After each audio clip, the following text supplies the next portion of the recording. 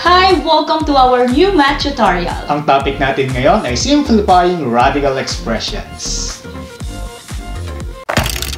DN's Edu Corner. Unahin natin ang pagsisimplify ng radicals by reducing the radicands.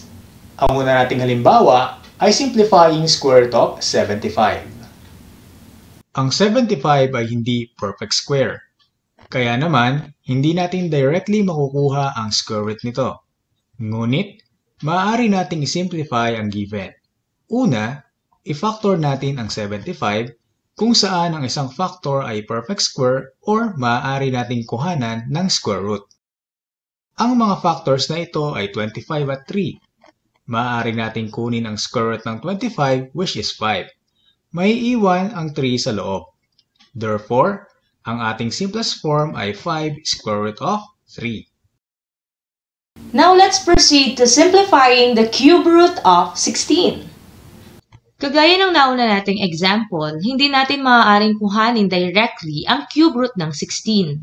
Kaya naman, kailangan nating humanap ng factors ng 16 kung saan yung isang number ay maaari nating kuhanan ng cube root. Ang mga numbers na ito ay 8 and 2.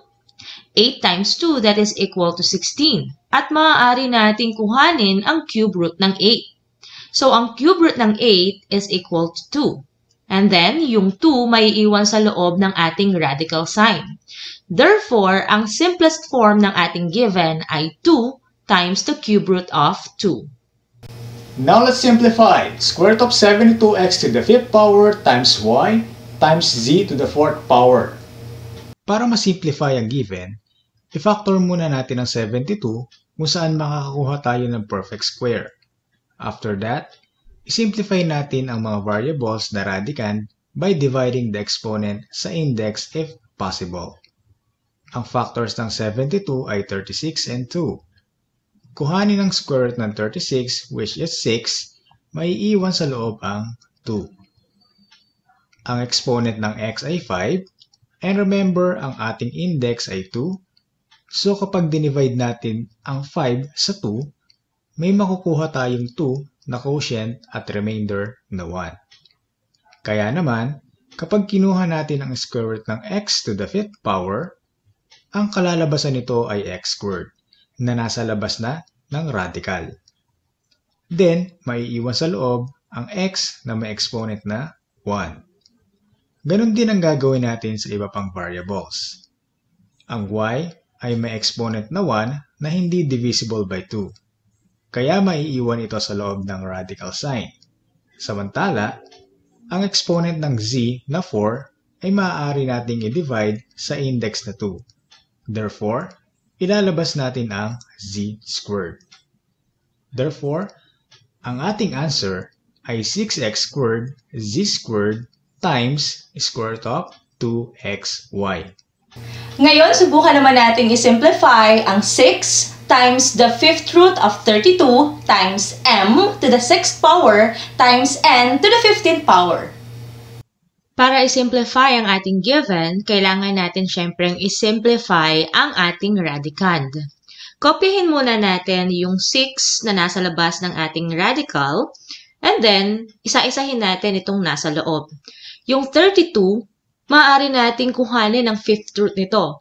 Ang 5th root ng 32 ay equal to 2. Or this 32 is equal to 2 to the 5th power. Therefore, ilalabas na natin yung 2. And yung mga ilalabas natin mula dito sa makukuha nating mga 5th root ay imumultiply natin sa 6 na nasa labas na ng ating radical kanina. So again, 5th root ng 32 is equal to 2. And then continue tayo dito sa m to the 6th power. Kukuhanin natin ang 5th root nito. And yung 6, maaari nating i-divide into 5. At magkakaroon tayo syempre ng remainder na 1. Therefore, ang 5th root ng m to the 6th power is m. And then may iiwan sa loob yung m kung saan mayroon itong exponent na 1. So, yung remainder natin na exponent ay maiiwan dito sa loob kasama ng base na m. Again, inilabas natin yung m to the 5th power dahil kinuha natin ang fifth root nito. Kaya naman mayroon tayong m sa labas. At ang exponent nito is 1 na because 5 divided by 5, that is equal to 1. Next, we have n to the 15th power. So, yung 15, maaari nating i-divide by 5. 15 divided by 5, that is equal to 3. Therefore, ilalabas din natin yung ating n, and then mayroon na itong exponent na 3 dahil 15 divided by 5, that is equal to 3. I-multiply natin yung ating mga nakuhang root dito sa 6. So, kapag minultiply natin yan, 6 times yung 2, that is equal to 12, times m, times n cube, times the fifth root of m. Kung saan, ito nga yung naiwan kanina doon sa pagkuha natin ng fifth root ng m to the 6th power. So, ito na ang ating final answer or simplest form. We have 12 times m times n cubed times the fifth root of m. Subukan naman natin ang pag-simplify ng mga radicals by reducing the index to its lowest possible number. I-simplify natin ang 6th root of n to the 8th power. Ang goal natin sa given na ito is ma-reduce yung index into its lowest possible number. Kung mapapansin natin, ang exponent dito sa ating radicand ay 8, kung saan mas mataas ito kaysa sa index natin. So, para ma-simplify natin ang given, ihiwalay natin yung n to the 6th power dito sa n squared. Remember na kapag pinag-multiply natin ang dalawang ito, magkakamap pa rin tayo with n to the 8th power kasi pareho sila ng base, ipag-a-add lamang natin ang kanilang mga exponents. The reason kung bakit natin inihiwalay muna yung n to the 6th power is para ma-simplify ito, makuha natin yung 6th root ng n to the 6th power. So kapag kinuha natin ang 6th root nito, that is equal to n. Bakit? Dahil yung 6 na exponent ng n divided by the index na 6, that is equal to 1. So, ilalabas na natin yung n raised to 6 over 6 or simply n raised to 1. So, may iwan sa loob yung mayroong exponent na 2 which is n squared. Dahil hindi na naman divisible yung 2 doon sa 6, pero maaari pa natin itong i-simplify. Kung gagawin natin itong exponential form, ang 6th root of n squared ay magiging n raised to 2 over 6. So remember, yung exponent ng n na 2 naging numerator and yung index ay naging denominator. Kokopyahin lamang muna natin yung nakuha nating 6th root of n to the 6th power which is n. So we have here n times n raised to 2 over 6. Yung 2 over 6 na ito ay maaari pa nating i-simplify. Pwede nating kunin ang lowest term nito, which is 1/3. Kaya naman, yung ating n to the 2 over 6 power ay magiging n raised to 1/3. At kapag ibinalik natin ito into radical form, ang magiging final answer natin ay n times the cube root of n, kung saan yung n sa loob ng ating radical symbol ay may exponent na 1 at syempre magkakaroon tayo ng index na 3 mula dito sa denominator ng ating rational exponent. Ngayon naman, subukan nating isimplify ang mga radicals by rationalizing the denominator. Ang una nating halimbawa sa pag-rationalize ng denominator is 5 over square root of 10. In rationalizing the denominator, kailangan nating i-multiply ang numerator at denominator kung saan magkakaroon ng perfect nth root ang denominator.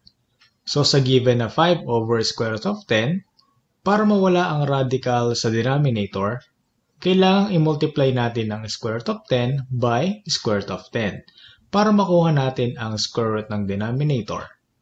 Take note na kung ano ang i-multiply natin sa denominator, yun din ang i-multiply natin sa numerator. Therefore, we have 5 over square root of 10 times square root of 10 over square root of 10. 5 times square root of 10 is 5 square root of 10. Sa denominator naman, Square root of 10 times square root of 10 is equal to square root of 100, which is equal to 10. So again, the square root of 100 is 10. Na-rationalize na natin ang denominator or nawala na ang radical sa denominator. Now we have 5 square root of 10 over 10. Pero maaari pa natin itong isimplify. Yung 5 over 10 ay maaari pang isimplify into 1/2. So sa final answer natin, we have square root of 10 over 2. Hindi na natin sinulat ang 1 sa numerator, and of course, hindi na natin maaaring i-divide ang square root of 10 sa 2. Ito na ang simplest form, square root of 10 over 2. Ngayon naman, isimplify natin ang square root of 2/3. Ang given na square root of 2/3 ay pareho lang with square root of 2 divided by square root of 3. Kailangan nating i-rationalize ang ating denominator or kailangan nating maalis ang radical dito sa denominator. Kailangan nating i-multiply ang ating numerator and denominator kung saan magkakaroon tayo ng perfect nth root. So, ano ba yung pwede nating i-multiply sa numerator and denominator para makuha natin ang square root ng nasa denominator? Maaari tayong mag-multiply sa numerator and denominator ng square root of 3. Dahil kapag i-multiply natin ang denominator na square root of 3 sa square root of 3, ang magiging answer is square root of 9, kung saan maaari nating makuha ang square root of 9 na equal sa 3. So again, kung ano yung minultiply natin sa denominator, yun din ang imumultiply natin sa ating numerator. Sa numerator, we have square root of 2 times square root of 3, that is square root of 6. Kung isi-simplify natin ang square root of 6 divided by square root of 9, ang ating magiging answer is square root of 6 divided by 3. And hindi natin maaaring i-divide ang square root of 6 sa 3. Therefore, ito na ang ating final answer. I-rationalize naman natin ang denominator ng 1 over cube root of y. Sa ating given, para ma-rationalize ang denominator, mag-multiply tayo ng cube root of y squared sa numerator and denominator para magkaroon tayo ng cube root of y cubed sa denominator. Ang naging goal natin is makuha ang cube root ng denominator. Hindi sapat ang pag-multiply ng cube root of y sa denominator dahil cube root of y squared lamang ang product nito. At hindi natin makukuha ang cube root ng y squared. 1 times cube root of y squared is equal to 1 cube root of y squared. Cube root of y times cube root of y squared is equal to cube root of y cubed. Pinag-add lamang natin ang exponents ng y dahil same naman ang index. Simplify. Yung 1 cube root of y squared ay cube root of y squared na lang. And ang cube root of y cubed is equal to y. Our final answer is cube root of y squared over y. Ngayon naman, isimplify natin ang given na cube root of 2 over 3 times x. Ang given natin na cube root of 2 divided by 3x ay same with the cube root of 2 divided by the cube root of 3x. So, para ma-rationalize natin ang denominator na cube root of 3x, humanap tayo ng maaari nating i-multiply sa radical na ito para makakuha tayo ng cube root. So, ano ba ang maaari nating i-multiply sa 3 para makuha natin ang cube root na magiging product? Ganon din sa x. So, ang pwede nating i-multiply ay cube root of 9x squared. So, kung ano i-multiply natin sa denominator, yun din ang i-multiply natin sa numerator. So, let's multiply. Cube root of 2 times the cube root of 9x squared is equal to the cube root of 18x squared. So, 2 times 9, that's 18. And then, copy lang natin yung ating x squared. Over, so yung ating denominator, cube root of 3x times the cube root of 9x squared. So, pareho lang silang cube root. And then, multiply lang natin. 3 times 9, that is 27. And then, x, may exponent na 1, times x squared. Ipag-add lamang ang kanilang exponents, magkakaroon tayo ng x cube. Now, pwede natin kuhanin ang cube root ng 27x cube. Ang cube root ng 27 ay 3 at ang cube root naman ng x cube ay x. Therefore, sa ating simplest form, we have the cube root of 18x squared over 3x. Pag-usapan naman natin ang conjugate ng radical expressions.